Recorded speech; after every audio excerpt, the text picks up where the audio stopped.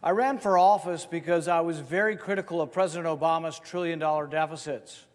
Now we have Republicans hand in hand with Democrats offering us trillion-dollar deficits. I can't, in all good honesty and all good faith, just look the other way because my party is now complicit in the deficits.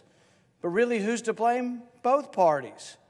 We have a 700-page bill that no one has read that was printed at midnight. No one will read this bill, nothing will be reformed, the waste will continue, and government will keep taking your money irresponsibly and adding to a $20 trillion debt.